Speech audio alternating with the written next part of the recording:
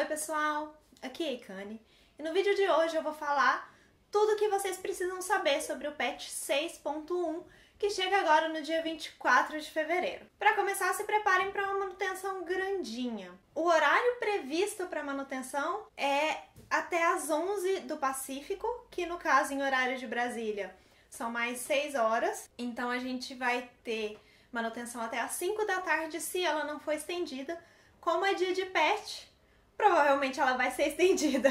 Então não tenho muitas esperanças de jogar antes das 6 da tarde, pelo menos. Uma das novidades mais esperadas nesse patch, sem dúvida, é o novo modelo dos Elfos Sangrentos, que chega agora, depois de todos os outros modelos de personagem novos.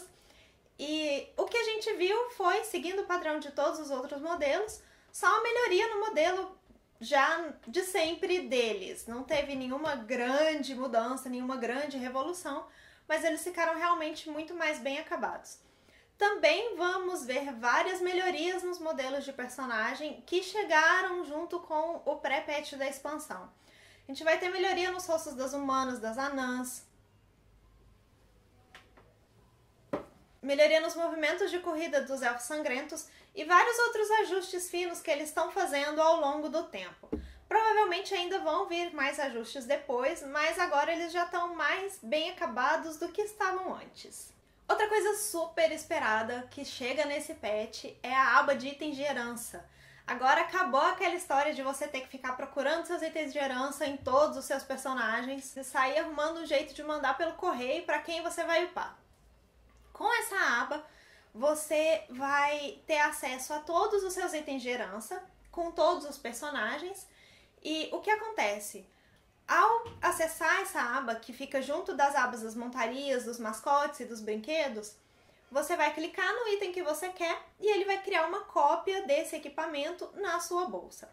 Você pode encantar e só tem um detalhe: se você quiser mandar esse equipamento encantado para outro personagem, aí você vai precisar mandar pelo correio, porque a geração do equipamento pela aba não inclui o encantamento. Então, é como se você pudesse criar vários do mesmo equipamento em quantos personagens você quiser. Os vendedores de itens de herança nas capitais vão voltar e vão vender os equipamentos por ouro. Os equipamentos que você compra com ouro vão ser para o up de nível 1 até o 60.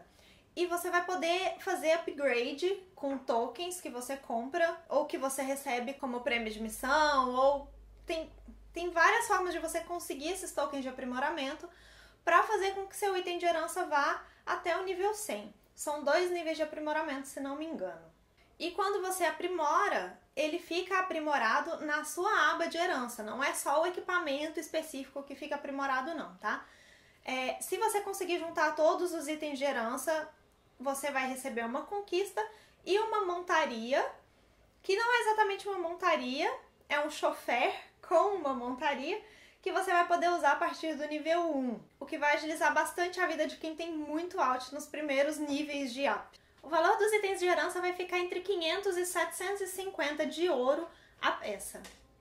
Nesse patch também a gente vai ter várias mudanças na interface, e uma das maiores novidades que a gente vai ter, porque realmente é uma coisa nova que a gente nunca teve no WoW antes, é a integração com uma rede social, que no caso é o Twitter.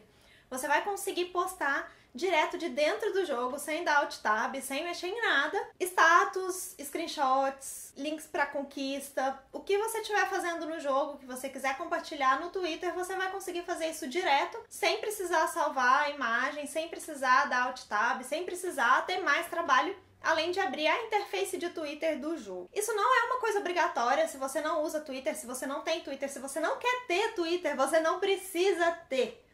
Mas é uma funcionalidade que a Blizzard está oferecendo para os jogadores. A gente vai ter muita mudança também nas guarnições em relação à interface, tanto na interface das missões dos seguidores, que agora estão com bastante funcionalidade que antes alguns addons tinham, a Blizzard incorporou na interface nativa. Agora a gente também vai conseguir colocar as ordens de serviço todas de uma vez, você não vai precisar ficar clicando loucamente para colocar as ordens de serviço. Nós vamos também ter novas missões. Essas missões, 2 delas dão as recompensas diferentes e mais especiais, que são A caixa de música da guarnição, porque agora você vai poder mudar a música que fica tocando na sua guarnição enquanto você tá lá. E a câmera de selfie. Você vai ter integração com o Twitter, então você vai precisar tirar selfies para postar no Twitter, né? Eu acho que esse foi mais ou menos o pensamento. Tanto o item de música, a caixa de música, quanto o item de selfie, você vai conseguir com missões relacionadas à sua guarnição. Então é uma série de missões que você tem que cumprir pegando partes pelo mundo. Além dessas missões que você tem que cumprir para conseguir esses itens, a gente também vai ter missão de profissões secundárias, de arqueologia, de todas as profissões primárias, de caçador de recompensa, missões na raid nova de fundição da Rocha Negra. A gente também vai ter novos seguidores, além da Garona, que é a seguidora lendária que a gente vai conseguir na nova fase da missão do Anel Lendário, que também é uma novidade do patch. A gente também vai poder conseguir o Harrison Jones como nosso seguidor na guarnição, também através de uma série de missões que a gente vai ter que completar. Você vai poder conseguir novos seguidores comprando com ouro por um preço muito mais amigo do que antes. Você vai poder comprar novos seguidores por 50 de ouro. Normalmente eles custavam muito mais caro do que isso. E a gente também vai ter um novo item que troca as habilidades dos seguidores, que pode ser comprado com 1.500 de recurso da guarnição ou vir como recompensa de missão. O buff de catador foi reduzido pela metade, então agora ao invés de um aumento de 200% nos recursos recebidos, você vai receber um aumento de 100%. E você também vai poder comprar um item que vai tornar o seu guarda-costas uma miniatura de NPC por 250 recursos da guarnição. Várias coisas relacionadas às ordens de serviço foram mudadas ou acrescentadas. Agora você vai poder comprar a aceleração de ordens de serviço com recursos da guarnição.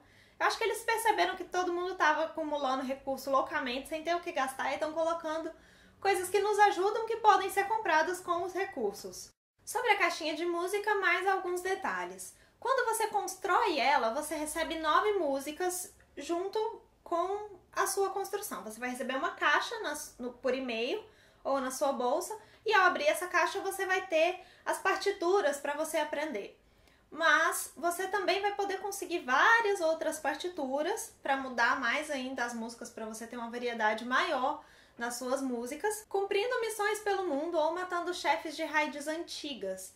E esses chefes vão ter como saque as partituras das músicas do lugar onde eles estão. Você vai poder saquear partituras de música do Nefarian, do Illidan, do Kel'Thuzad, do Chá do Medo, do Lich King. Então, e de várias outras formas. Vão ter vários saques pelo mundo de músicas que você pode aprender para tocar na sua guarnição. Para você escolher uma determinada música na sua guarnição, você vai ter que aprender a partitura dela antes. Também vão existir conquistas para 10 e 20 músicas que você liberar para tocar na sua guarnição. Ainda sobre as guarnições, a gente vai ter mais um nível de invasão. A gente vai ter a invasão platina, que vai dar recompensas ainda melhores. Você também vai poder oferecer para os amigos que visitam a sua guarnição algumas missões diferentes. Cada dia vai ter um NPC diferente oferecendo uma missão diferente para quem visitar a sua guarnição. E se você visitar a guarnição dos amiguinhos, você também vai poder pegar uma missão diferente por dia na guarnição deles. Além disso, a gente também vai ter 6 chefes de raid que podem ser summonados dentro da sua guarnição para serem derrotados por lá. A gente vai ter mais um novo treinador de mascotes, mais difícil do que os mascotes padrão da guarnição. A dificuldade neles vai estar porque eles não têm um set fixo de habilidades, uma ordem fixa de poderes que eles lançam, assim como todos os outros mascotes de domadores. Eles vão ter 6 habilidades que vão ficar se intercalando e vão acrescentar um fator de imprevisibilidade nas lutas. Vai dar uma boa dor de cabeça para quem faz as batalhas, mas as recompensas vão ser boas. A gente vai ter 3 novos mascotes e uma pedra que upa um mascote do nível 1 até o 25 direto, ou seja, poupa um trabalhão. Nas profissões foram acrescentadas novas receitas de equipamentos para você fazer armas de nível 670 e equipamentos de nível 680. Também foi acrescentado um transmute de sangue selvagem para os alquimistas, o que é muito bom. E foram acrescentadas comidas que dão um bônus de 125 de um status determinado para a pessoa que as cozinhou. Então vai ser algo que cada um vai ter que fazer o seu para ter o melhor benefício. Também vão ao ar as tão faladas contas de veterano, que na verdade são uma forma de, se você não colocar tempo de jogo no WoW, você vai poder logar no jogo com personagens de nível abaixo de 20, só para poder conversar com os amigos ou então testar uma nova classe.